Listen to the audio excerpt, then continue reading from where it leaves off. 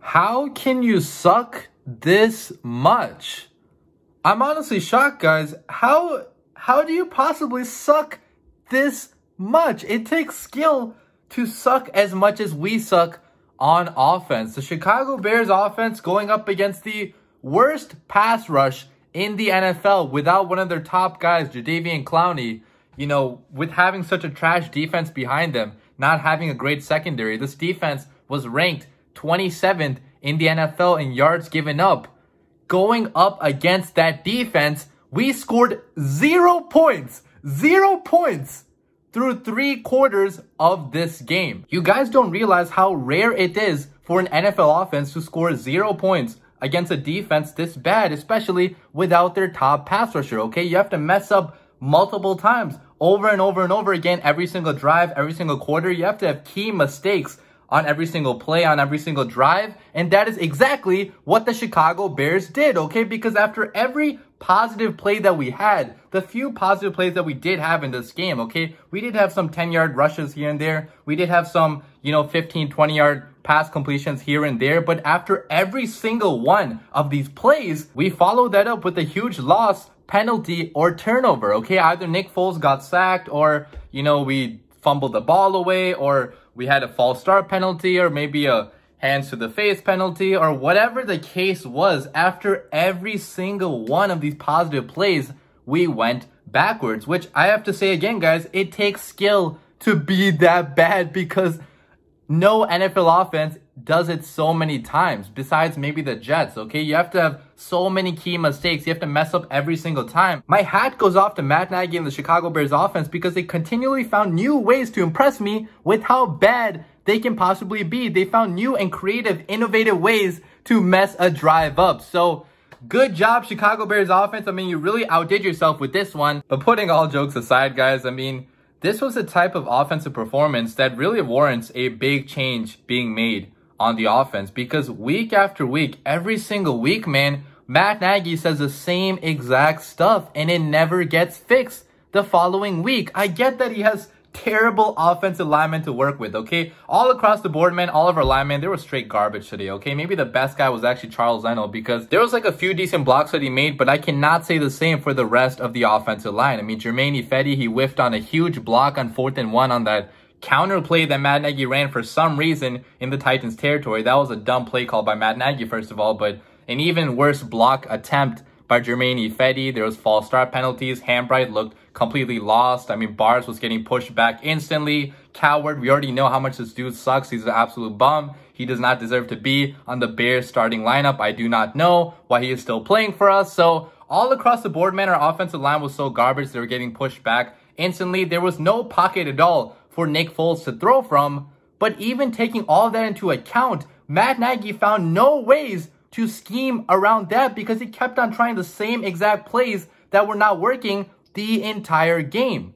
Why are you running up the gut on 4th and 1, on 1st down, on 3rd and short, when it clearly does not work? It did not work throughout the entire game. So what makes you think it's going to work the next time? That's absolute insanity, trying the same thing over and over again and expecting a different result. That is not how the NFL works. You have to adjust. You have to change things up, but Matt Nagy is incapable of doing just that. So you guys saw there was not a lot of variety, a lot of creativity in the route concepts that Matt Nagy ran throughout this game. I mean, the plays that he ran in the 3rd quarter, they were almost the exact same to the plays that he ran in the 1st quarter. And, situationally also, Matt Nagy is just such a terrible play caller. What happened at the end of the half when we should have easily gotten a field goal? Okay, there was no sense of urgency, no sense of trying to push the ball down the field. I get that we have such a bad O-line, but a few times in this game when Nick Foles did take some deep shots, they were connecting. Now, obviously, Nick Foles is to blame there as well because he looks scared to throw a pass more than 5 yards, but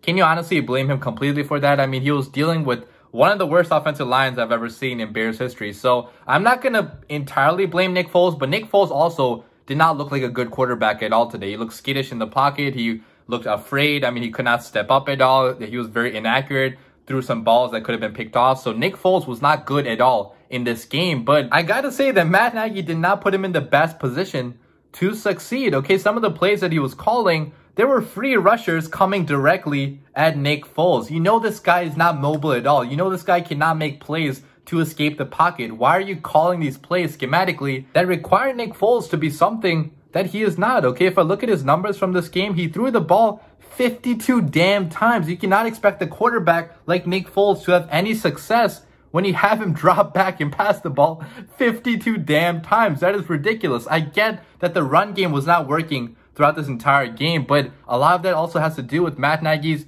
run plays. Okay, he wants to run it up the middle, all these counter plays that cannot work with a bad offensive line. We got very few plays going to the outside. The few plays that we did get going to the outside, they worked. Okay, Cordell Patterson, I believe he actually had a couple decent tosses. He only had 13 yards, but he only carried the ball 3 times. So Cordell Patterson, man, he was working at the beginning of this game, but for some reason, for once in his life, Matt Nagy did not want to give the ball to Cordell Patterson when for once it was actually working. So I just cannot understand Matt Nagy's play calls because he gets away from things that work, but he wants to try things that do not work. So that's a sign of a stubborn coach that does not know how to make adjustments during the game. Other coaches in the NFL, they know how to adjust the game plan with the flow of the game. They try things that work. They adjust schematically a little bit here, a little bit there to match up better with what they're seeing on the field. But Matt Nagy has shown that he has no knowledge of doing that. So I 100% get that the offensive personnel was so bad in this game. You also cannot win many games by turning the ball over this much. Okay, we turned the ball over 2 times in a close game. You cannot do that. Okay, David Montgomery, his fumble that led to a touchdown for the defense. You cannot do that in a close game. That was bad by our offense. But I do have to say that Matt Nagy's play calling is one of the biggest things also holding this team back. Do I blame this entire loss on Matt Nagy?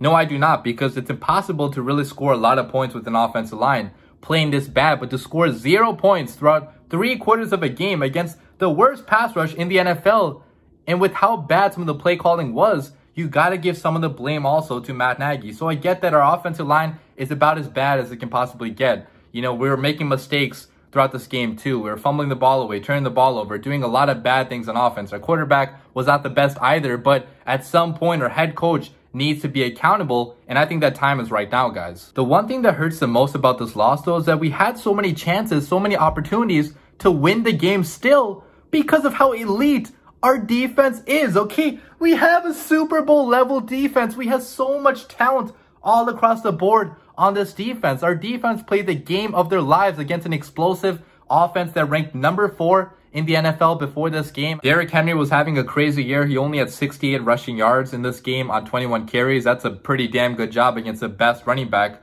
in the NFL. So our run defense was a lot better than I initially thought. For the majority of this game also, Ryan Tannehill did not do much of anything. He only had 158 passing yards. He did have 2 passing touchdowns, but for the majority of this game, Ryan Tannehill, he was a non-factor. The Titans only had 228 total yards of offense. You should win a game when your defense plays this good. Jalen Johnson played the game of his life. He had a lot of pass breakups. Roquan Smith also looked phenomenal. He had 9 solo tackles, 2 tackles for loss, a sack as well, a QB hit. I mean, Danny Trevathan, he looks a lot better now than he did earlier. So Danny Trevathan, man, he's also showing up big time. I mean, Bilal Nichols had a sack. Kyle Fuller, he had a few plays where he was looking a little bit iffy, but for the majority of this game also, he did lock up the receiver he was going up against. So our defense played a beautiful game against one of the better offenses in the NFL, but none of it mattered because our offense sucks so bad. If you give this defense to the majority of teams in the NFL,